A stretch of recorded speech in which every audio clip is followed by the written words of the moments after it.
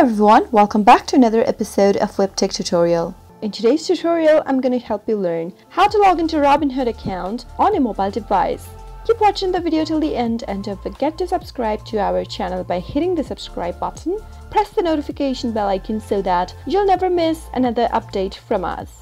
Now let's get started. In order to log into your Robinhood account on your mobile device, go visit your web browser, or you can also download the Robinhood application on your device and simply log in with the help of your application. I'm opening up my web browser. Soon after you open it up, type in Robinhood login and search. From the search results, tap on the first link that you see, which will take you to robinhood.com login page. Now, enter your email or your username that is associated with Robinhood. Make sure to type in a valid email address or username and move on to the password box. Type in your password. If you'd like to double check your password, then you can tap on the eye icon in the right corner right next to the password box and double check your password.